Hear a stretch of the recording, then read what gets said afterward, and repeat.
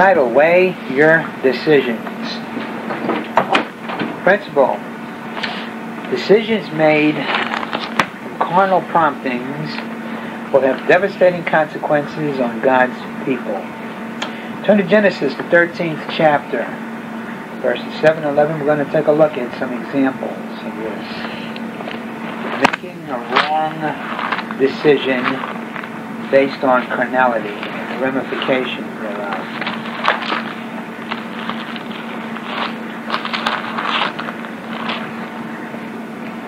Genesis 13, starting in verse 7. And there was a strife between the herdsmen of Abram's cattle and the herdsmen of Lot's cattle.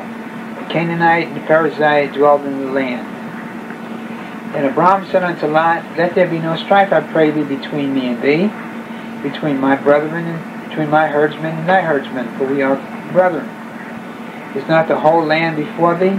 Separate thyself, I pray thee, from me.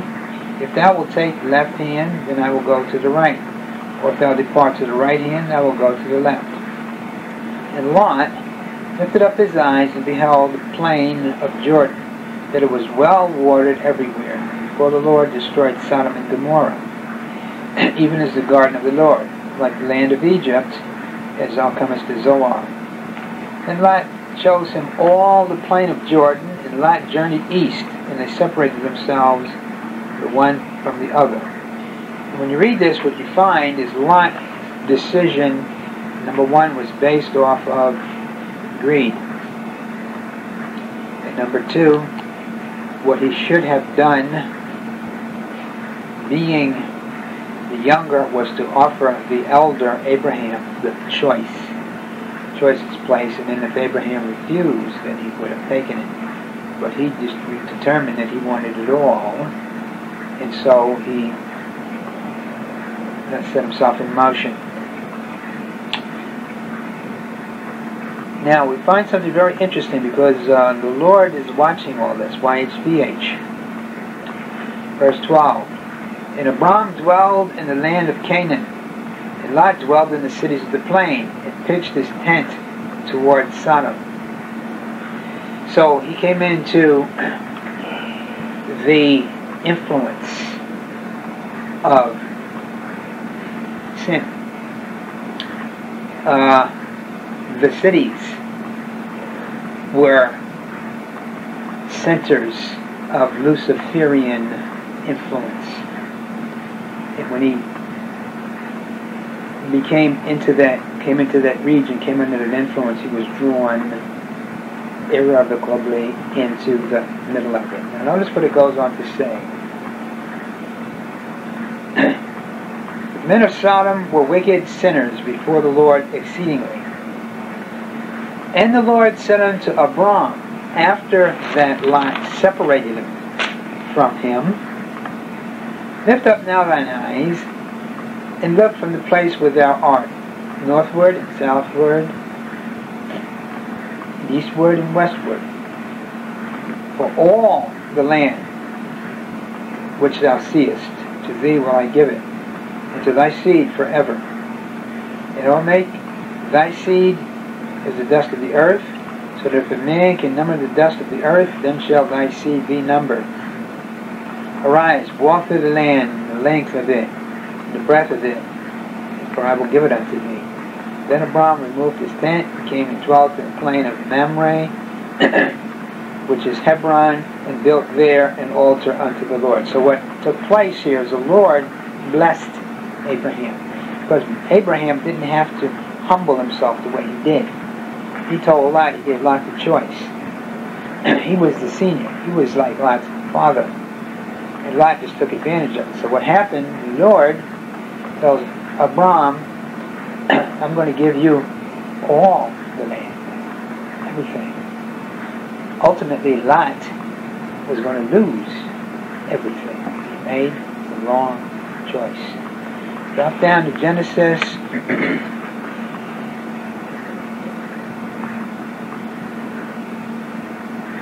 19, verses 5 to 9. Genesis 19, verses 5 to 9.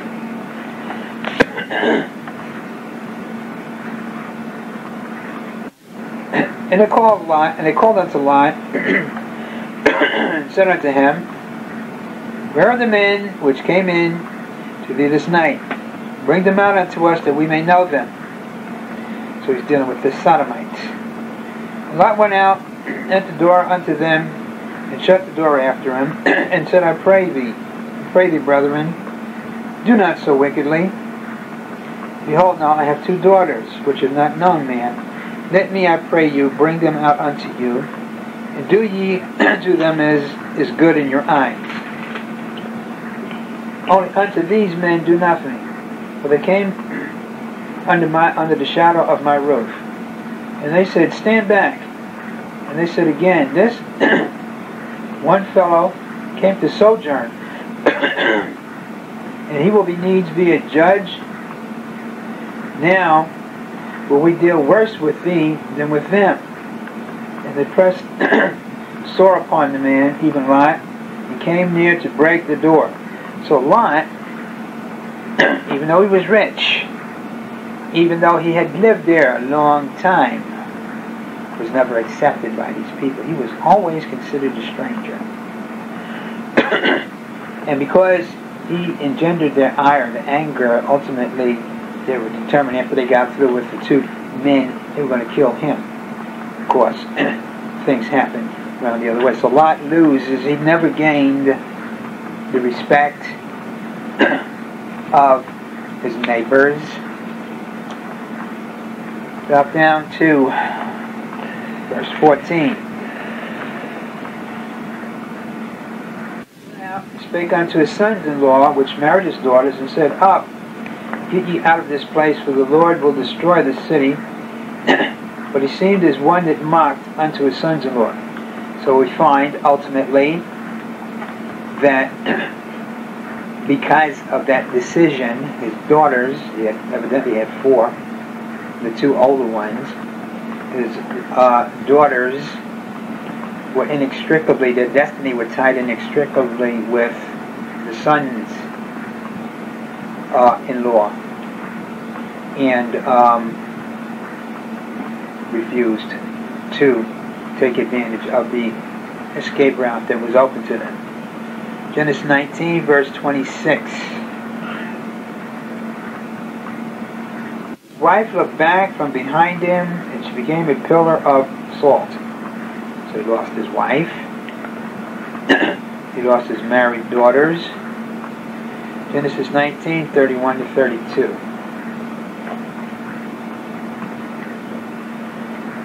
One said unto the younger, Our father is old, and there is not a man in the earth to come in unto us after the manner of all the earth. Come, let us make our father drink wine, that we will lie with him, that we may preserve seed unto our father. So the ultimate indignity of it was that he engendered a race of individuals out of incest. All this because of one decision that he made that triggered a series of decisions that led ultimately to him losing everything.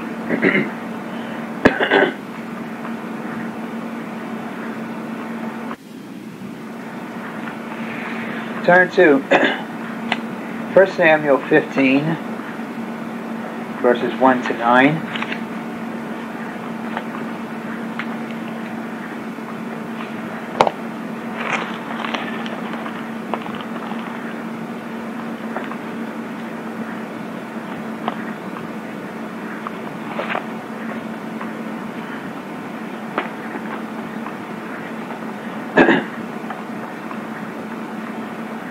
Samuel also said unto Saul, The Lord sent me to anoint thee to be king over his people, over Israel. Now therefore hearken thou unto the voice of the words of the Lord. Thus saith the Lord of hosts, I remember that which Amalek did to Israel. They laid in wait for him in the way when he came up from Egypt. Now go and smite Amalek, and utterly destroy all that they have, and spare them not, but slay both men and women, infant and suckling, ox and sheep, camel and ass. And Saul gathered the people together and numbered them in Tilum, 200,000 footmen and 10,000 men of Judah. And Saul came to the city of Amalek and laid wait in the valley. Saul said unto the Kenites, Go, depart, get you down from among the Amalekites, lest I destroy you with them. But ye showed kindness to all the children of Israel when they came up out of Egypt. So the Kenites departed from among the Amalekites. Saul smote the Amalekites from Havilah until thou comest to Shur, that is over against Egypt. And he took Agag, the king of the Amalekites, alive, and utterly destroyed all the people with the edge of the sword. But Saul and the people spared Agag and the best of the sheep, and of the oxen, and of the fatlings, and of the lambs, and all that was good, and would not utterly destroy them, but everything that was vile and refuse they destroyed utterly. Now, we found that Lot's problem was greed. Saul's problem was compromise. Not doing what he knew he was supposed to do because of circumstance. Wanting to make excuse for preserving the best, but knowing that he was called to destroy everything. Now notice what Samuel says to him. 1 Samuel 15, verses 16 to 23.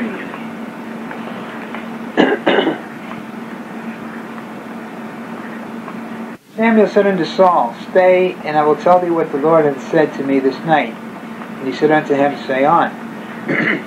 Samuel said, When thou wast little in thine own sight, wast thou not made the head of the tribes of Israel? And the Lord anointed thee king over Israel.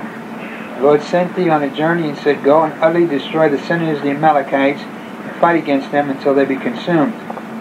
Wherefore then didst thou not obey the voice of the Lord, but didst fly upon the spoil, and didst evil in the sight of the Lord?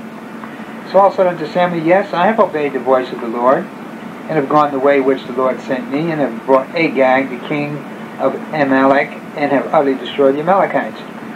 But the people took up the spoil, sheep and oxen, and the chief of the things which should have been utterly destroyed, to sacrifice unto the Lord thy God in Gilgal. So he rationalizes his compromise. Well, we didn't do what the Lord told us to do because we saw these goodly sheep and oxen and everything, and how much of a good sacrifice it would make to the Lord. It's the same rationale that you have with people who say, I know I should do this, but the Lord knows my heart. I'm not doing this, I'm doing that, but, and then they come up with an excuse for why they did it. It's compromise. And it's worse than if the person would just be honest enough and say, I didn't do it because I didn't want to do it, because I felt I wanted to do something else. Notice what Samuel says. Samuel said, Hath the Lord his great delight in burnt offerings and sacrifices as in obeying the voice of the Lord? Behold, to obey is better than sacrifice, and to hearken than the fat of rams. To remain committed to what we know the Lord has called us to do is better than anything else. Saul could have brought 10,000 sheep, goats, and rams and said, we brought this to sacrifice to God. It would not have pleased YHVH. He wanted Saul's obedience. For rebellion is as the sin of witchcraft. Compromise is a form of rebellion. It's not doing what one knows one should do. Is as the sin of witchcraft, and stubbornness is as iniquity and idolatry. Because thou hast rejected the word of the Lord, he hath also rejected thee from being king. Saul made a decision. The decision cost him heavy.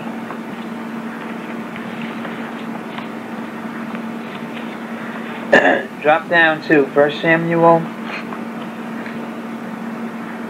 16, verses 13 to 14.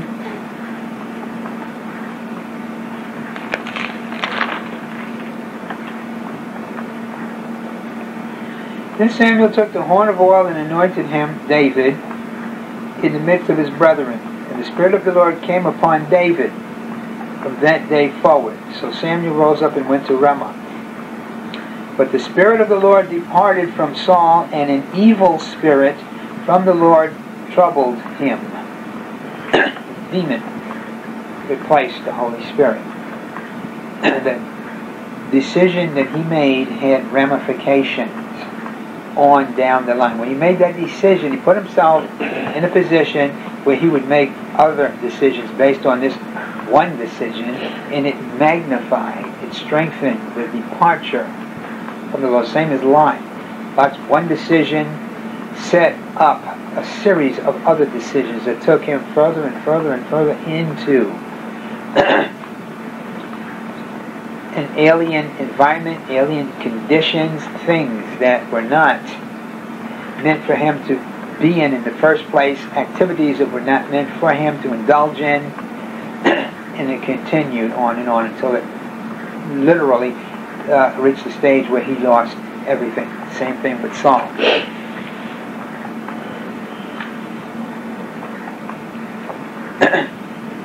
1 Samuel 28, verse 6.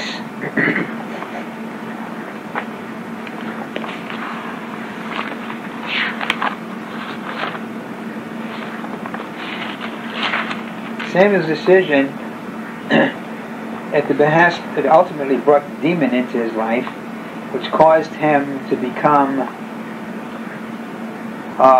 demon influence for the remainder of his reign. And under his demonic influence, he became paranoid. And that's the way he responded. In 1 Samuel 28, verse 6, we find how far out he went. And when Saul inquired of the Lord answered him not, neither by dreams, nor by Urim, nor by prophets. So he's literally in a place where he's been isolated, totally separated, totally out of contact.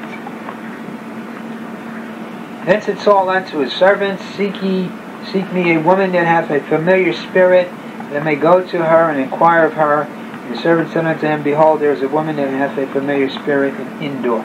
So he resorts to consorting with a witch, consorting with the occult, because of one decision that he made based off of carnality.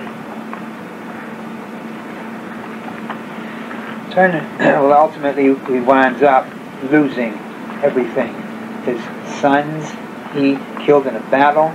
They take their heads, string them up on the gates at the capital city of the Philistines, drag their bodies through the streets. A total disrespect, total taken down to the lowest level possible.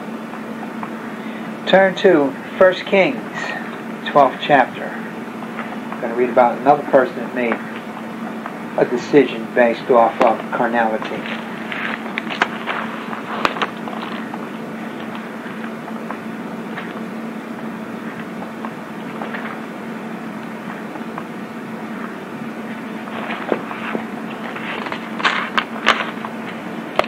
Looking at Solomon's son, Rehoboam.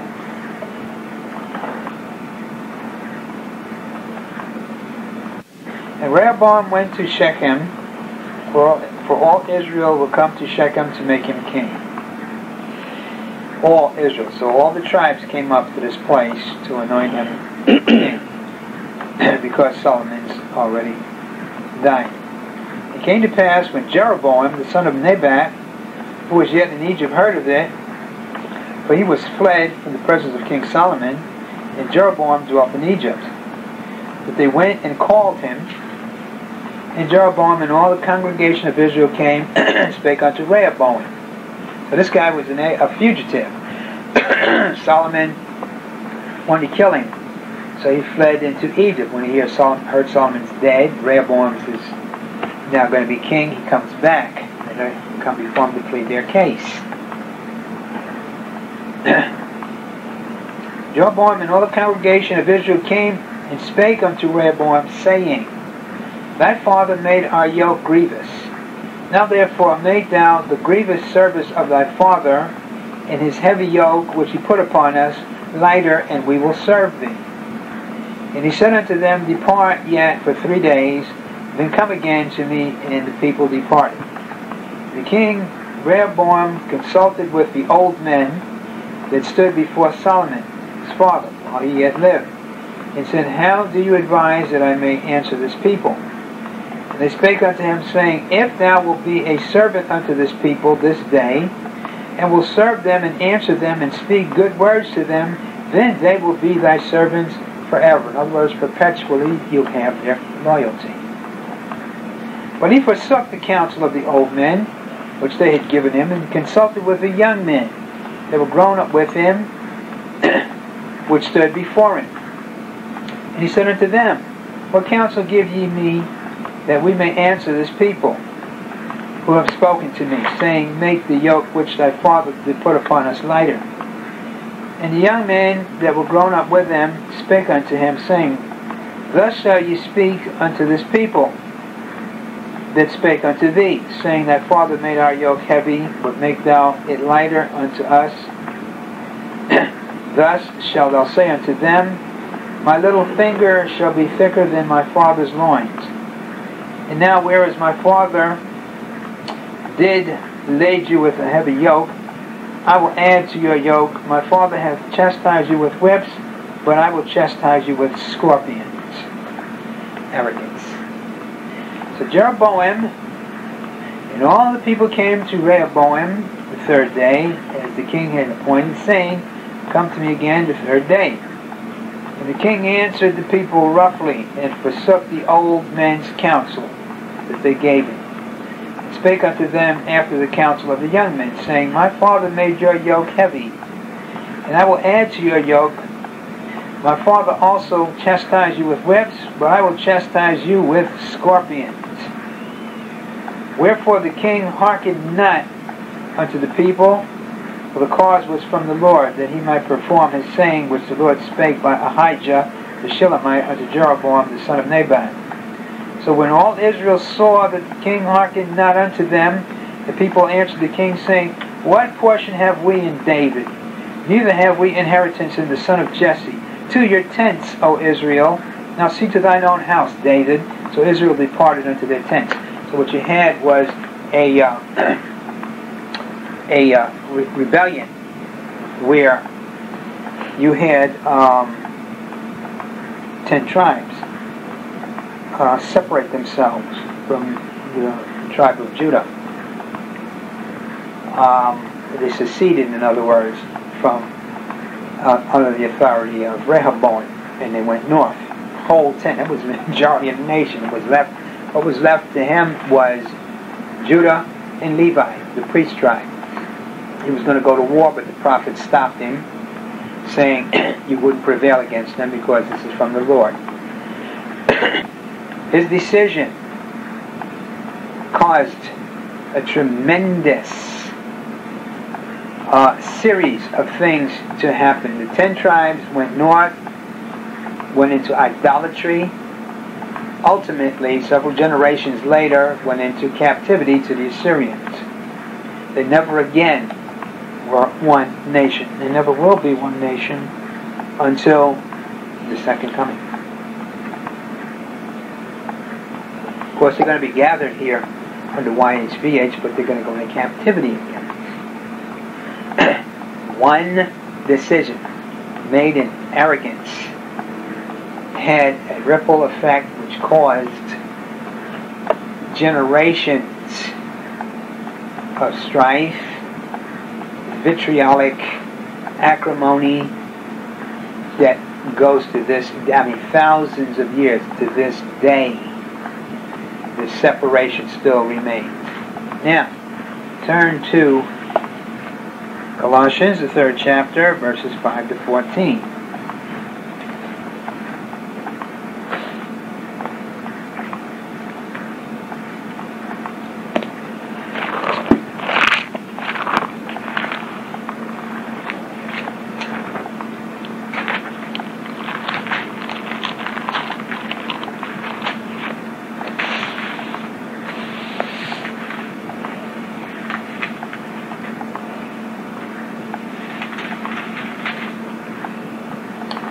Colossians 3, verses 5 to 14. Mortify, therefore, your members which are upon the earth.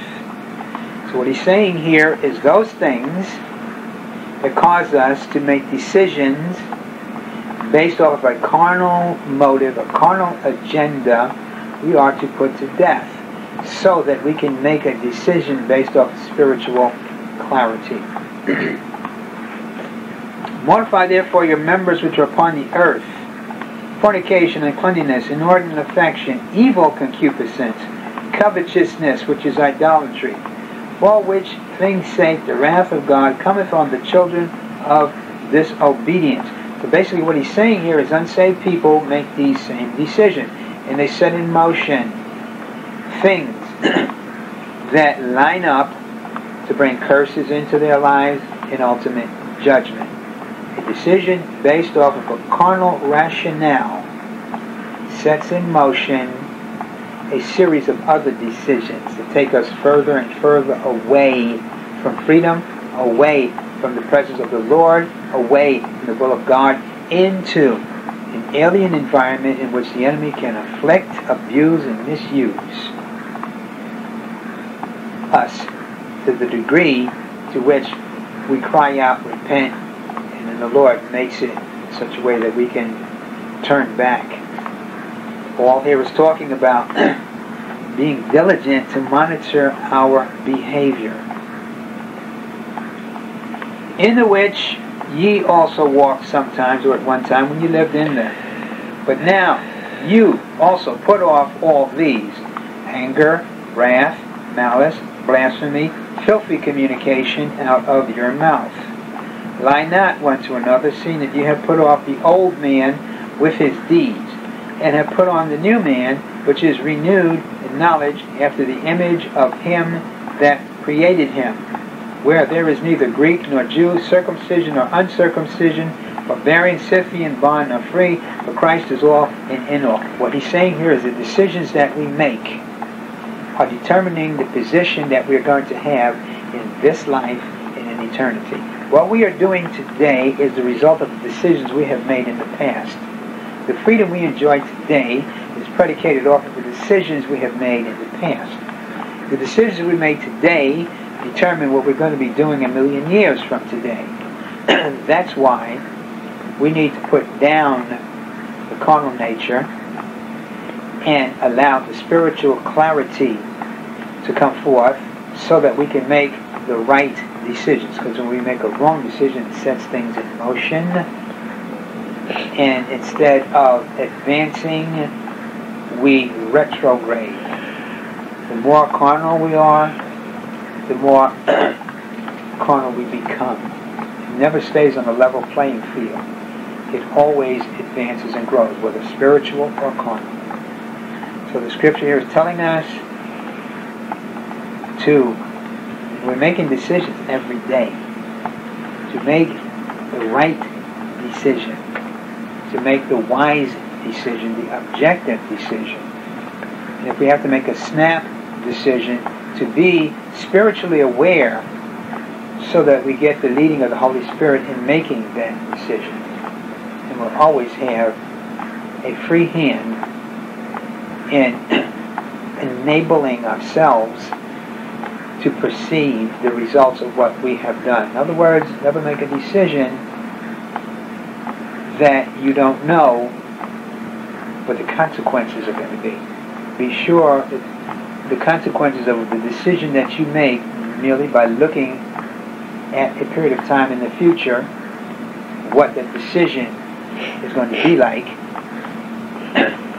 The future will give you the understanding. When we make a carnal decision, we look at it from a future perspective, it's never good. We make a spiritual decision, we look at a future perspective, it's always good. God guarantees it.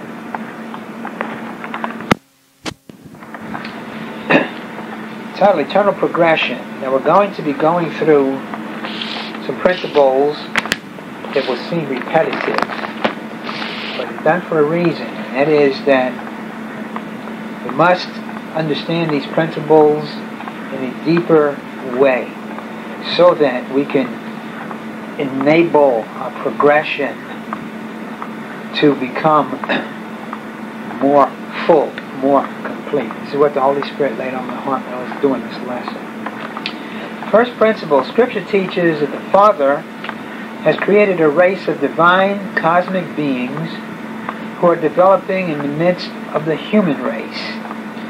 1 John, 3rd chapter, verses 1 to 2.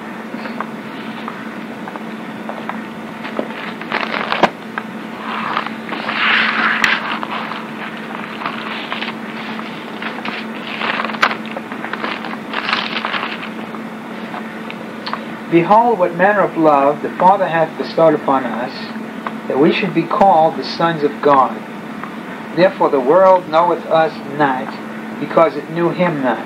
We have been created, cosmic divine beings in the midst of the human race. The human race does not recognize what's going on in its midst. Beloved, now are we the sons of God, and it doth not yet appear what we shall be. We know that when he shall appear, we shall be like him, for we shall see him as he is. So we're beings in transition.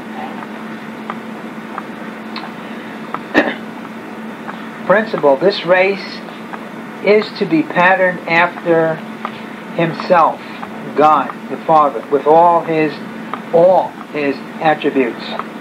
Romans 8, verse 29.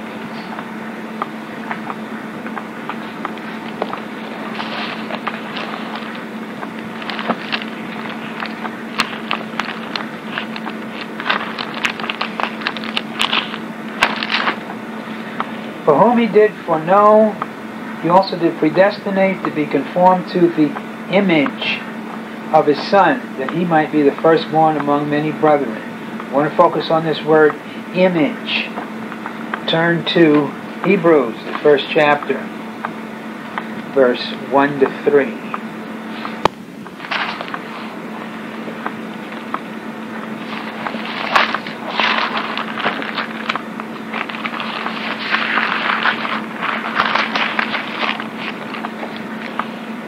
God, who at sundry times and in divers manners spake in times past by the fathers, unto the fathers by the prophets, hath in these last days spoken unto us by his Son, whom he hath appointed heir of all things, by whom he also made the worlds, who, being the brightness of his glory, and the express image, the word expressed there is exact, image of his person, and upholding all things by the word of his power, when he had by himself purged our sins, sat down on the right hand of the majesty on high. So what he's saying here, he talks about the express image of his person. He's talking about all the attributes of the Father are in the Son. Exact duplication, exact replication. All the attributes of the Father are being formed in us. Exact duplication, exact replication, only on a much lower level, because the Father is infinite. And we will be in infinity, capable of sustaining ourselves in eternity and infinity, because we have the Father's image, his attributes, his characteristics, his abilities. This is what we're undergoing currently. We're in transition to a completed state. Principle, Scripture teaches a transformation is taking place from the human to the divine identity. Galatians, the 3rd chapter, verse 27 to 28.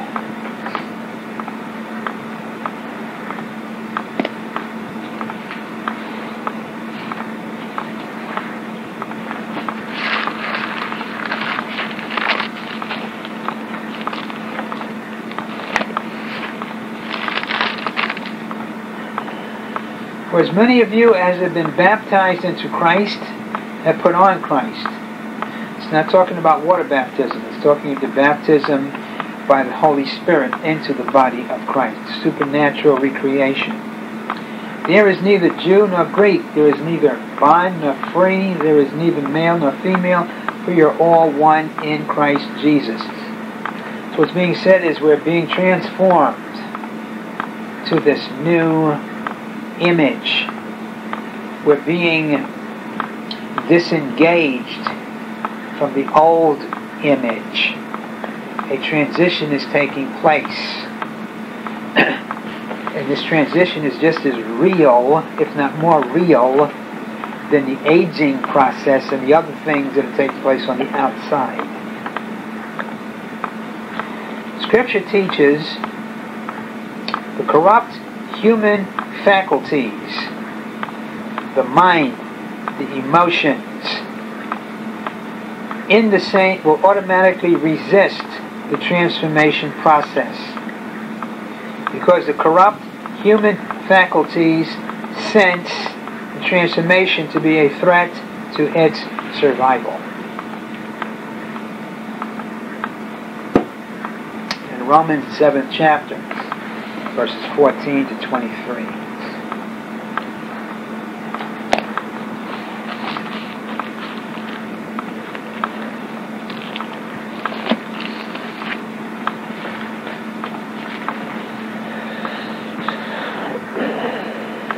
For we know that the law is spiritual, but I am carnal, sold under sin, in a state of corruption. For that which I do I allow not. For what I would I do not. For what I hate, that do I. If then I do that which I would not, I consent unto the law that it is good. Now then it is no more I that do it, but sin that dwelleth in me. For I know that in me, that is in my flesh, dwelleth no good thing. For to will is present with me, but how to perform that which is good I find not. For the good that I would, I do not. The evil which I would not, that I do. Now, if I do that I would not, it is no more I that do it, but sin that dwelleth in me. Find in a law that when I would do good, evil is present with me. For I delight in the law of God after the inward man, the new creation, delights in the things of God. But I see another law in my members, my inner being, warring against the law of my mind, and bringing me into captivity to the law of sin which is in my members. So the carnal is under the law of sin and death. The spiritual is under the law of the spirit of liberty, of life in Christ.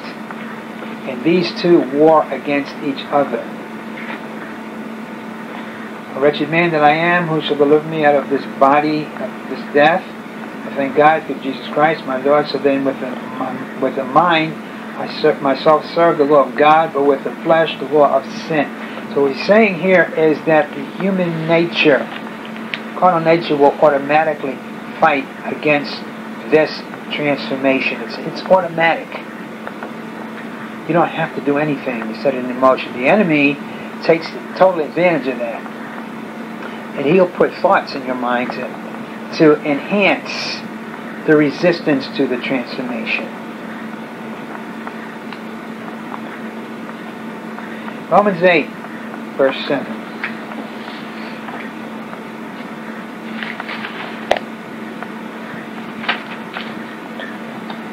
Because the carnal mind is enmity against God, it is not subject to the law of God, neither indeed can be. So of its nature, it stands in opposition to God and the things of God. Of its very nature, it stands in opposition to the transition that's automatically taking place within. 1 Corinthians 2nd chapter, verse 14.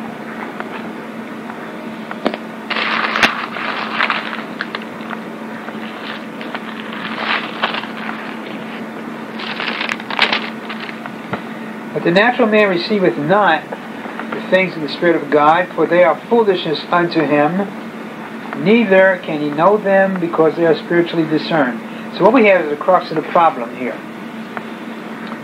When we are given over to dwell in the senses, in this world system. We automatically, no matter how good, how righteous we are in Christ, we automatically put ourselves in subjectivity to the natural inclinations. And being that, when the enemy knows this, he takes full advantage of it. And he will bring things into life to draw the focus more and more and more onto the natural order of things, away from the transition that's taking place within. He'll set as much as he can to detract, to deflect, to nullify as much as he can the progression into the eternal completed stage that the Father is desiring to take us. Which brings us to the next principle. Scripture teaches when the desires of the inner are perceived, the most prominent will be its desire to ascend into the heavens. The enemy has pulled all stops out to keep the saint from understanding the desires of the Spirit. He will totally have the focus on the desires. Like Paul here is wrestling. He's talking about wrestling with trying to bring forth what's already in him. He's dealing with an alien set of circumstances, yet that's him. The natural person is fighting against the progression of the spiritual person. And the natural person is being directed to incite the law of sin and death so that it can bring upon the life those things that will cause bondage, that will cause curses, and that will ultimately bring it to judgment. When a person operates from the emotions, when the mental state is keyed into the carnal emotions, then they automatically yield and they automatically detract from their path of the spiritual. They go into an altered direction, and unless they correct that direction, they're going to continue going away from where they should be. This is what he's talking about. The desires of the inner are so absolutely, radically different than the desires of the outer. When a person begins to realize, begins to receive what's really taking place in his spirit, he'll feel like a Jekyll and Hyde, because the experience is so radically different. I want to take a look at some scriptures.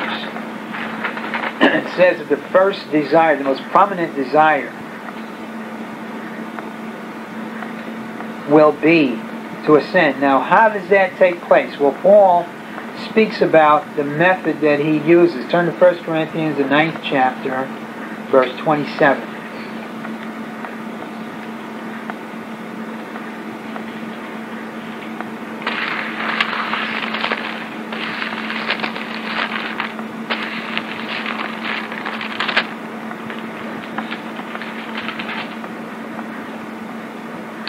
But I keep under my body and bring it into subjection, lest that by any means, when I have preached to others, I myself should be a castaway. Paul is saying he disciplines his mind, his emotions, and his carnal to be subjected, come under subjection to the Spirit. When that happens, the emotions of the Spirit, the desires of the Spirit,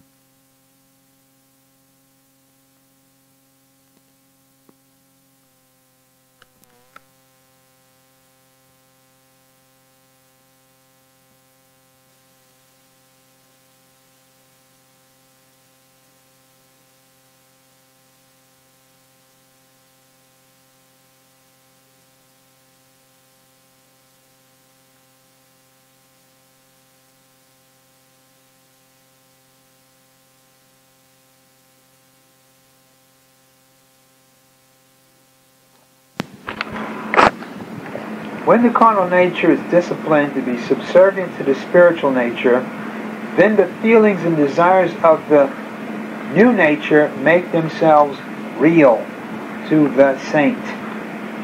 And the first desire that the Spirit will relate is its desire to ascend into the heavens. 2 Corinthians 5th chapter, verse 2.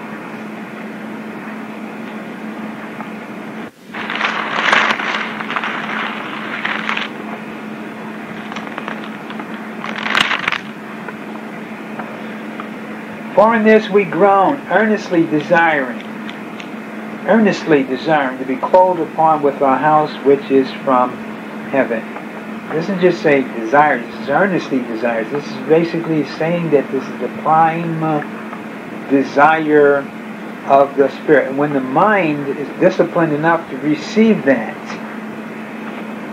then the whole thoughts, the whole emotional, the whole view takes a quantum shift from the carnal, what's going on the outside, to what's going on the inside, to satisfy, gratify the desires of the Spirit, of the new creation, of the real person.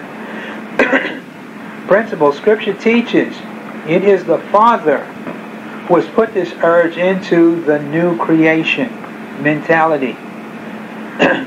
Drop down to verse 5, same chapter. Now he that hath wrought us for the same thing, or ordained us for the same thing, is God, who also hath given unto us the earnest of the Spirit, or the down payment of the Spirit. What he's saying is that God has put this prime desire in the Spirit. Why? Because the Spirit is meant to dominate the life, and in dominating the life is meant to gravitate toward its destiny, the things of heaven. Turn to Colossians, 3rd chapter, verses 1 to 3.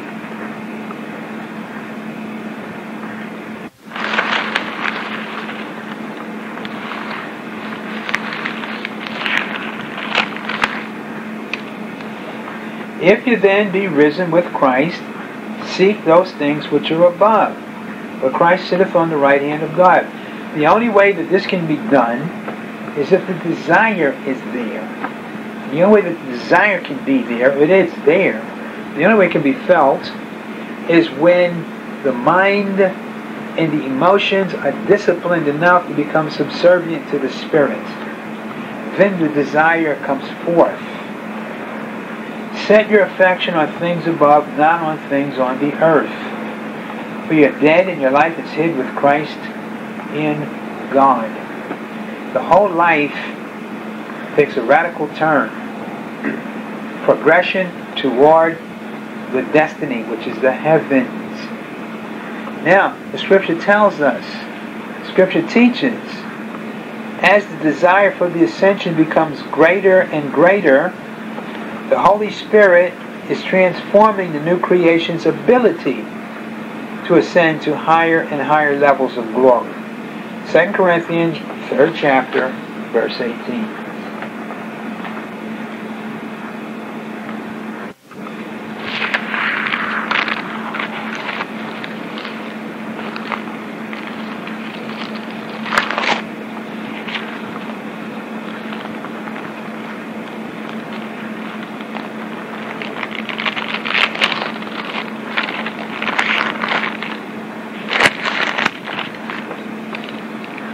But we all, with open face, beholding as in a glass the glory of the Lord. This is basically saying that the Holy Spirit will convey to us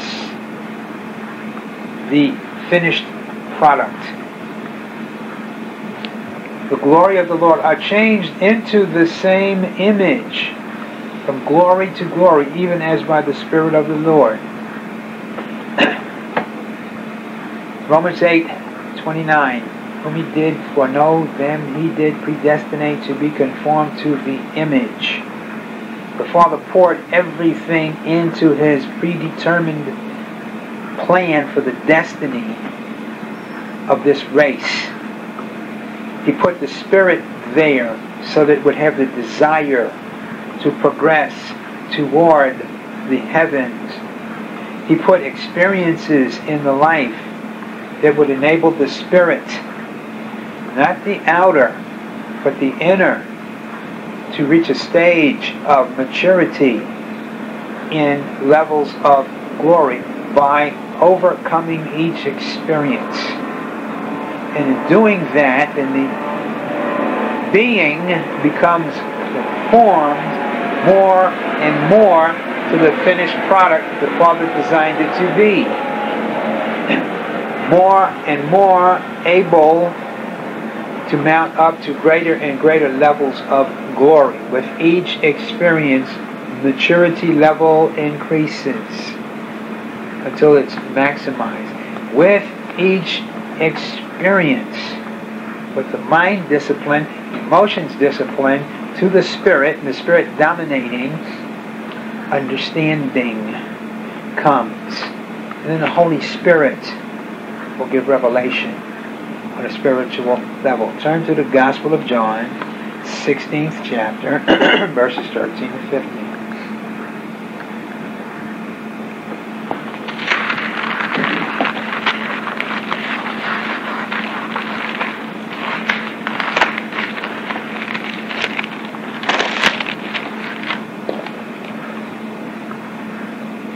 Howbeit, when he, the Spirit of truth, is come, he will guide you into all truth. For he shall not speak of himself, but whatsoever he shall hear, that shall he speak, and will show you things to come. He shall glorify me, for he shall receive of mine, and show it unto you.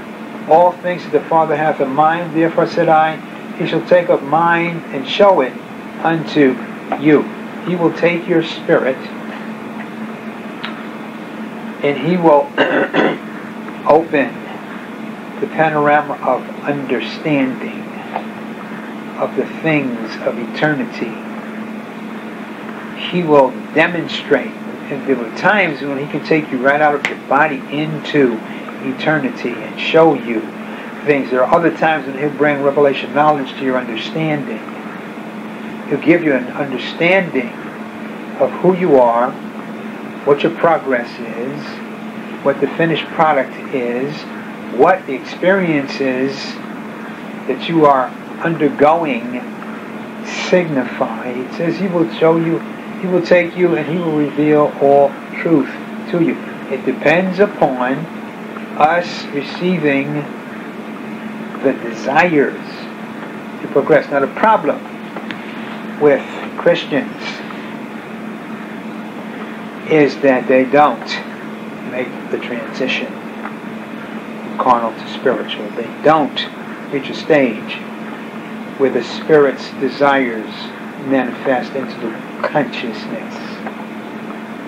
And the reason for that, of course, is because they are living in a world of Luciferian influence, living in a world of terror influence, living in a world where they do not make a determination to discipline their own emotions, their own mentality, so that this transformation process is automatically taking place, will be perceived and understood.